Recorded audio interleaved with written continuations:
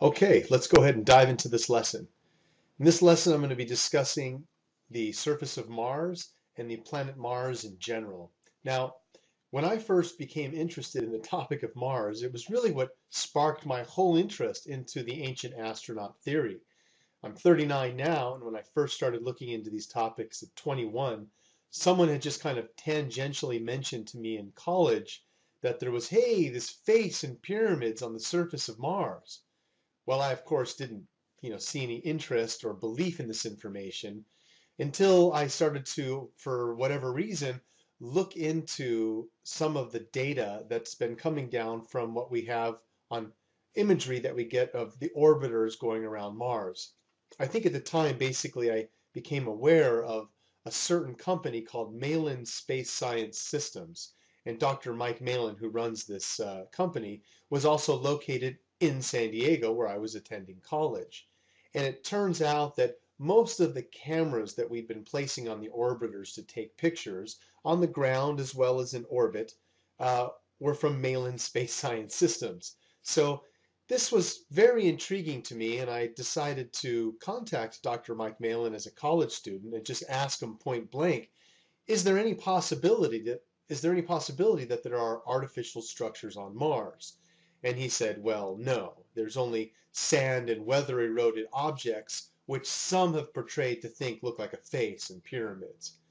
That, of course, raised my eyebrows even further in curiosity because I was able to find 5 to 10 peer level review scientists that might not work at NASA, but hold PhDs in image analysis and satellite telemetry, where just doing some simple fractal math patterns or some simple algorithms that you can run on satellite telemetry, which we'll see in today's lesson, we clearly see that the areas of Mars called Cydonia definitely merit further attention.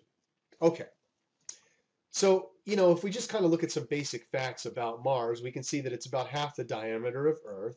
And really, it started to catch attention even before, the last 50 years of our science. But back in the day, there was a gentleman named Giovanni Schiaparelli that was an Italian astronomer.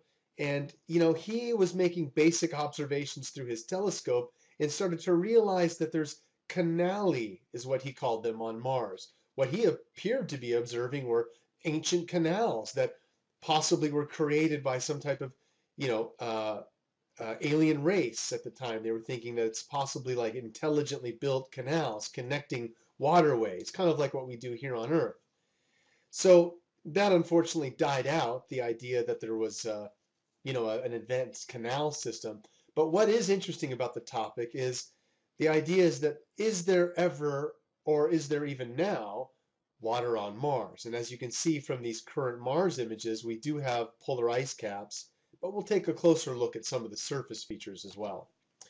This is just just a diagram more in the day of Schiaparelli, where he, again, carved out all these intricate, what he appeared to think were canals, all intricately connected to each other. Now, we've sent several probes to the surface of Mars, as well as in orbit around Mars. This is one of the recent ones, Mars Reconnaissance Orbiter. And I've been following these for like 10 years, back in the day when they first sent the Mars Global Surveyor.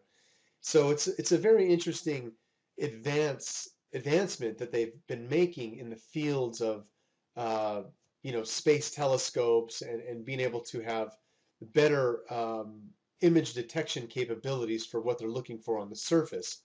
So, it's very noteworthy to see that if we just look at some of the packages that we've sent over the last decade, we started collecting packages where we thought, 15 gigabytes of data, of public data, is quite a bit.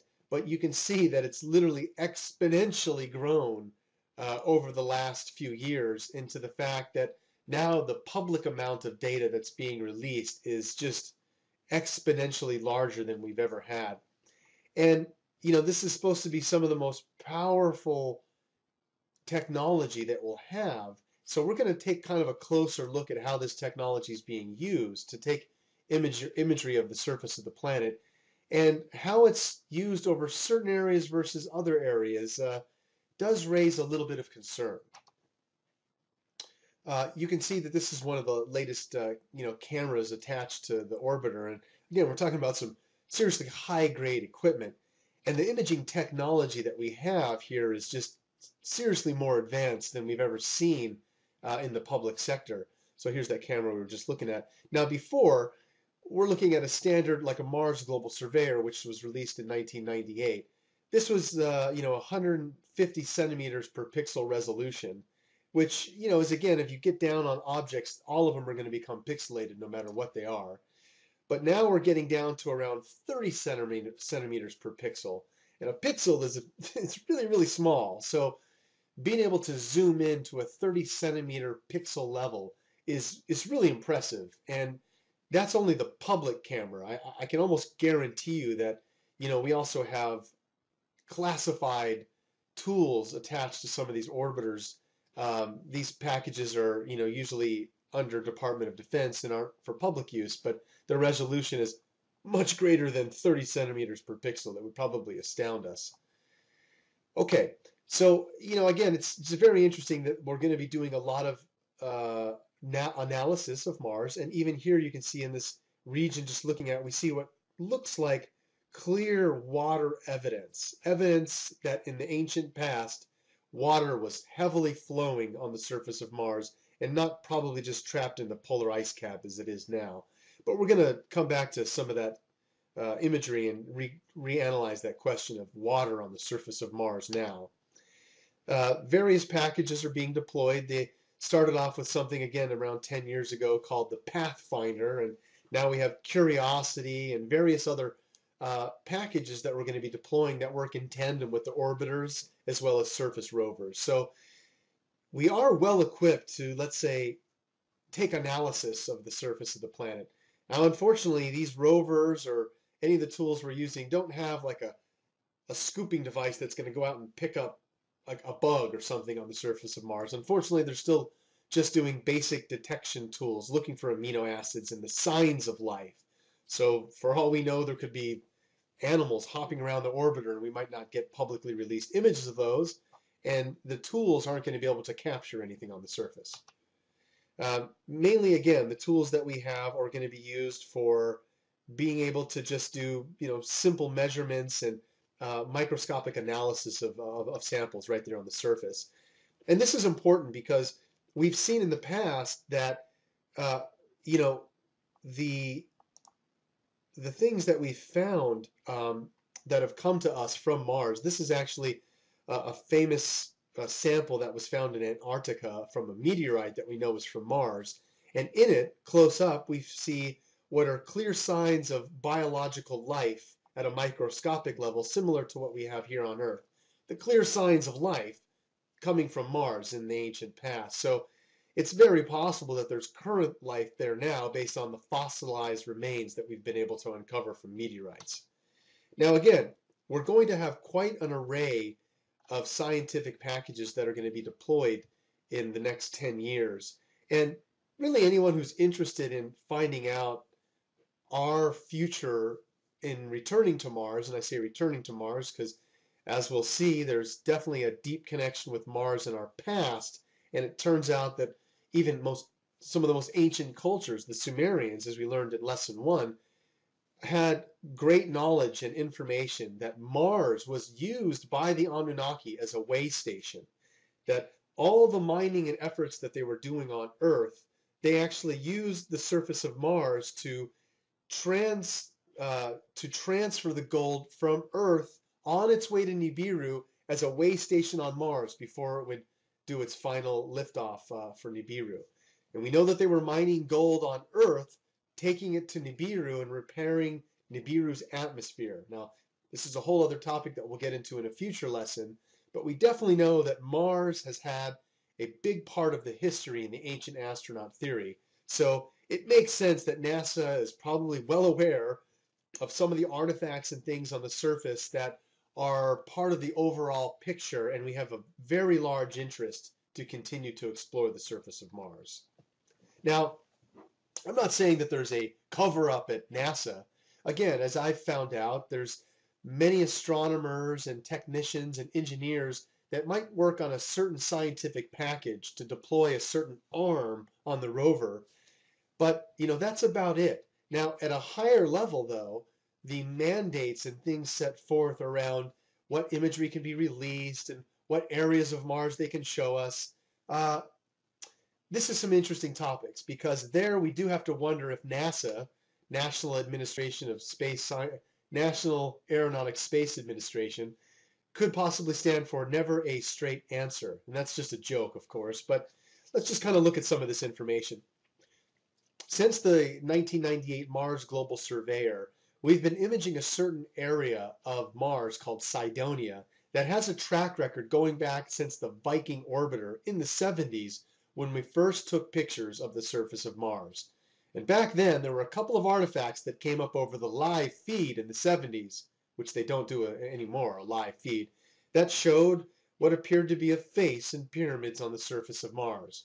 So it took a couple of decades, Mars Global Surveyor, until NASA and the scientific community officially returned with packages to re-image the surface of Mars publicly. Now, some of the technology that we were seeing being displayed showed things like this. Here is a satellite feed of a surface area, and we're going to zoom in on just this one hillside to look at geological changes over time. And you can see that by zooming in on this area, we have a time-dated stamp of 2002 and 2005. And on just this little hillside, we can track that there's been geological changes of some type of drainage, possibly water, or maybe just some sand and wind that changed the surface from 2002 to 2005. But this is at a 200-meter resolution. It's pretty impressive. Now, keep that in mind as we start to look at other areas of the surface of Mars, because this was first picked up in the 1970s from the Viking orbiter. And as it came down the live transmission, they simply labeled it head. And they said that after imaging it at a certain time later, the shadow here caused this light and shadow effect as the way the sun was hitting it. And so under a different lighting condition where the shadow might move over to here, that the face disappears and there's no longer a face. Wow, that was definitely a wrong answer by NASA, because several people going through the NASA archives, including myself, have found imagery that basically flushes that right down the drain. Data that shows that this definitely does deserve a further scientific appreciation. And again, if we were to just zoom in and look at it, even in this raw data, we can make out what appears to be some type of a headdress, possibly. Symmetry of clearly a face-like structure, eyes, nose, and mouth. So this really does raise a lot of questions into saying, this was just a fragment of light and shadow.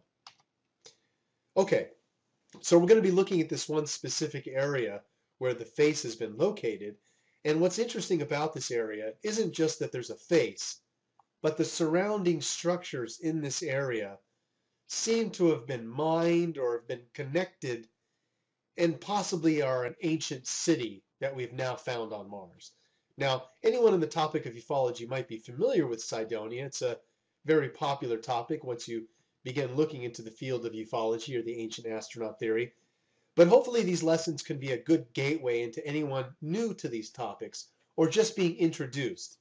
I also find a lot of people struggle with trying to explain this information, which they might find interesting, but find a hard time relaying it to someone else so that they might get that same spark of interest. Well, that's why Ancient School is a great place, is that you can not only share your interests in learning this information with others, but also refer them and say, listen, go see for yourself on Ancient School.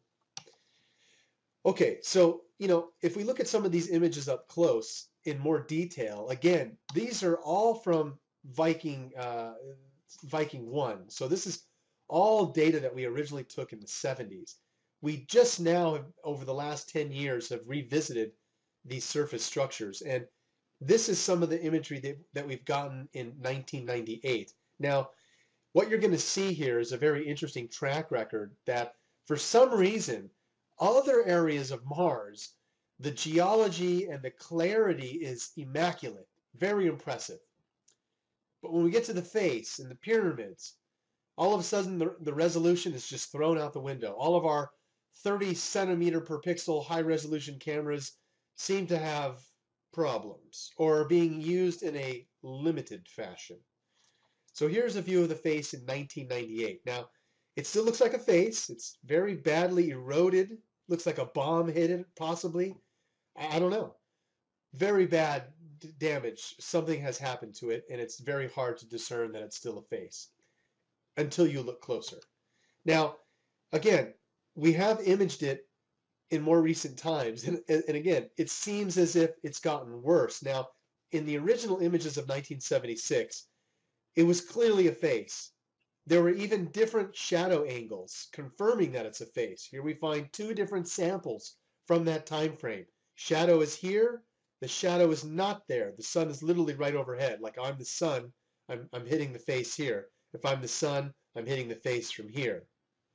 The shadow is different. The face is still there. 1998, it looks bad. 2001, even worse. 2002, you see where I'm going. Now, every other area of Mars, the face looks excellent. But for some reason, when they get to this area, we start to have problems. Now, thank you to the research of the Enterprise mission and Richard Hoagland, who might actually be giving you future lessons here at Ancient School.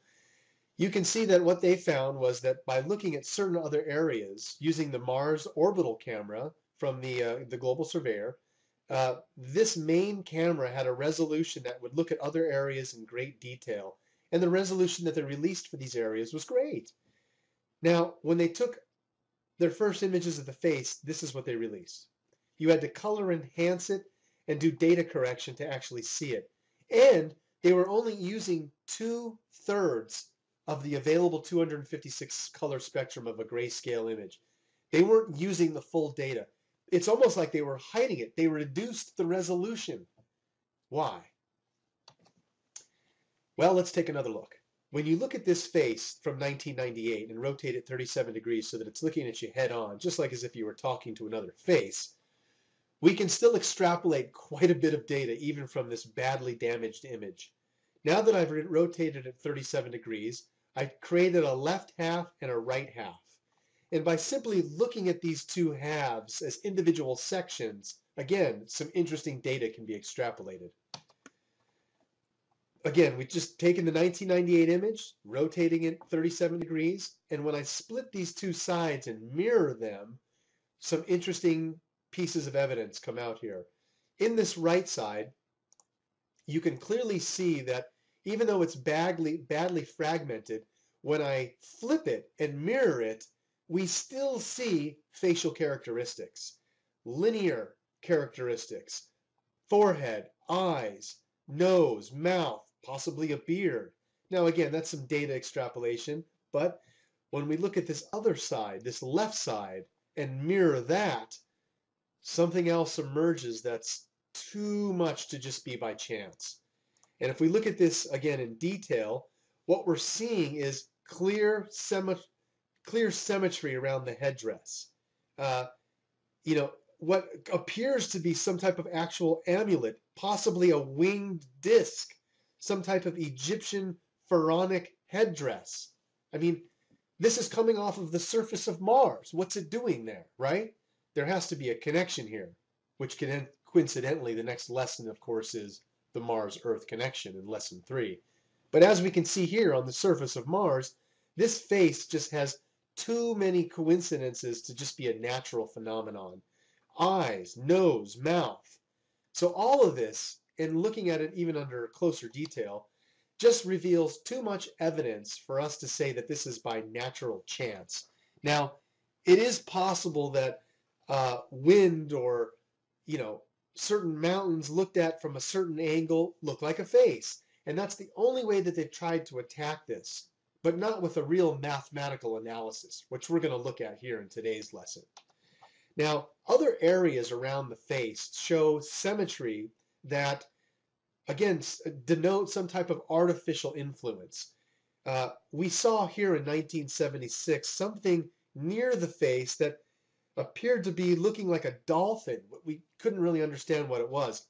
Well, in 1998, we re-imaged this area, And this dolphin-like figure, whatever it is, has these perfectly cut or tube-like items that again are showing symmetry that is not natural. Something was being done in this region. When we compare the data from 1976 to 1998, basically what we're seeing here is higher resolution of these initial objects that were filmed at Cydonia. For a long time, this has been called the city, possibly a second face here matching the face, but unfinished, and what appear to be pyramids and a fort of some kind, even some type of inner structure of four connected dots, and another pyramid with little nodes coming out of it, and then a very large pyramid down here. Again, the angles on these objects under higher resolution are still being confirmed as pyramids. These are some type of ancient, five-sided pyramids that we can confirm that what we're seeing here is the shadow is hidden in this one, but in this one now the shadow is revealed and we see angular consistency. These little four dots, for an example, now you can see those four dots up close, and those three nodes here are here. So it's very interesting consistency that what we're seeing is possibly an ancient city. Now, there's more to it than that. It's not just the objects, it's the placement of the objects.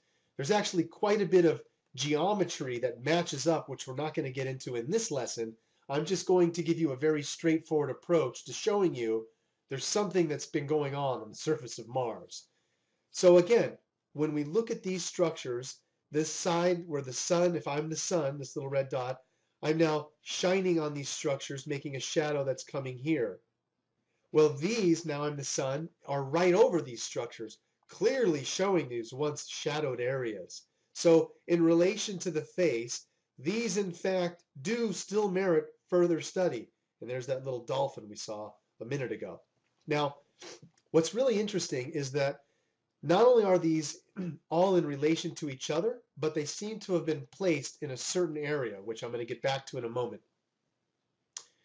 If we dive into just the face for a moment, there's never been any type of actual analysis that says, no, this is a face no matter what angle you look at it from. But actually there has. A gentleman by the name of Dr. Mark Carlotto, who is an imaging specialist, released quite a bit of data in showing that no matter how you look at the 3D imprint of the face, no matter what sun angle you're looking at the face, it's still a face.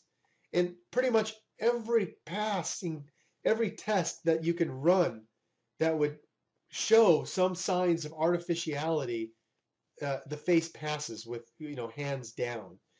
Now, there were other tests that Dr. Mark Carlotto did that were ingenious in bringing out the data to confirm that the face and surrounding structures are definitely artificial.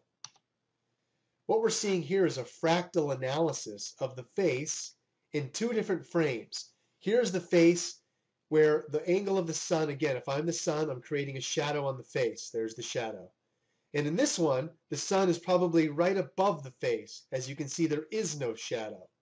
Two separate frames of the face. When Dr. Mark Carlotto runs a fractal analysis on these two frames, the fractal analysis shows that the face, all of these little highlighted hits, those are a probability of much higher chance to be artificial. Now, he used these same algorithms on Russian satellite telemetry, views over Russia, and using these same fractal analysis, he was able to identify tanks or troops hidden under some tarps or shrubs.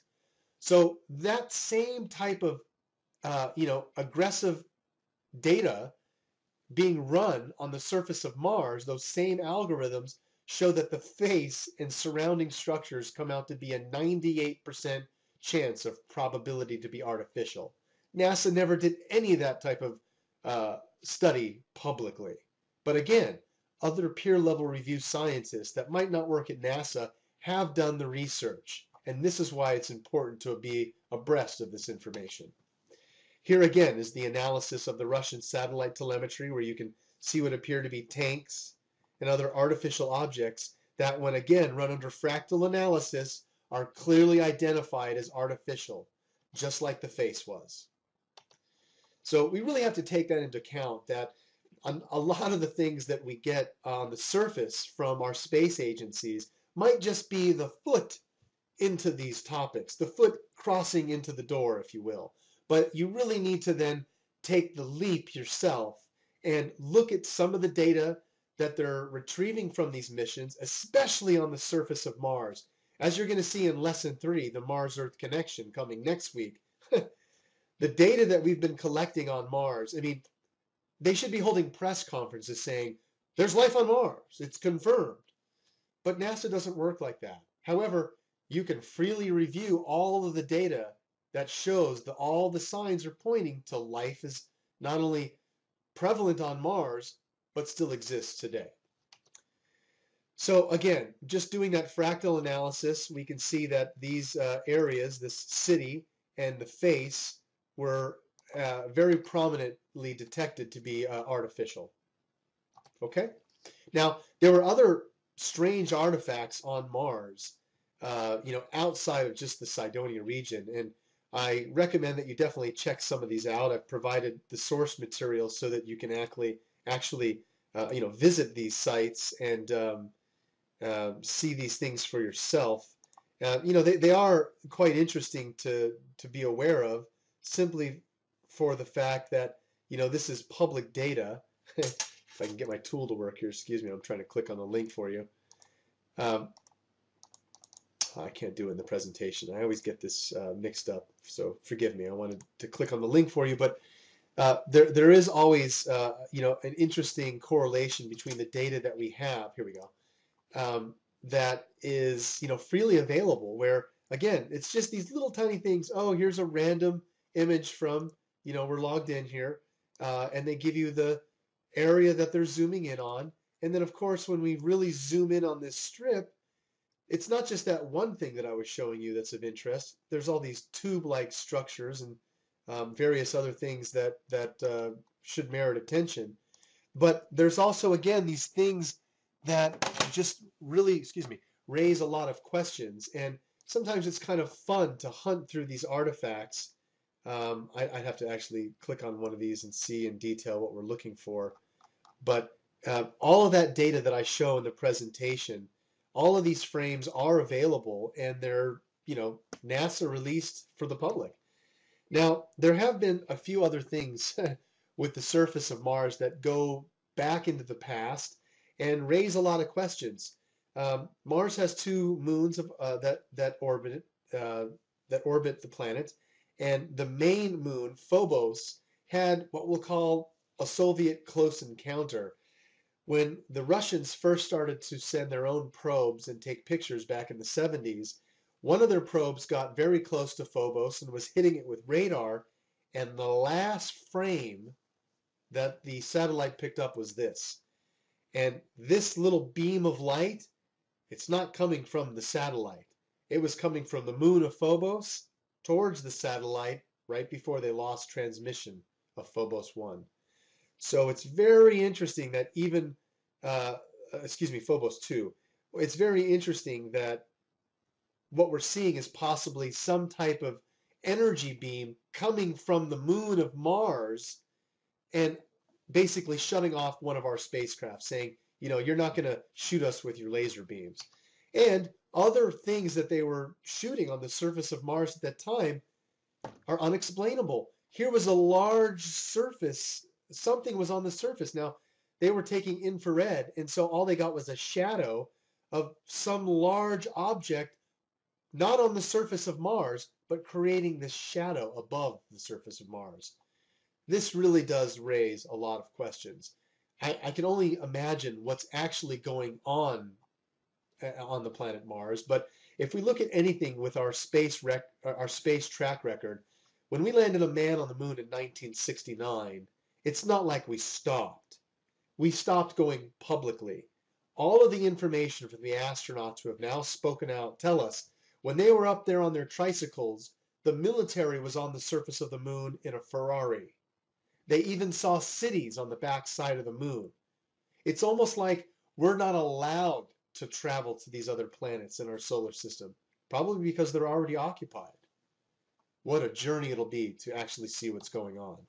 Now, the Russians released so much information about what they think is going on the surface of Mars.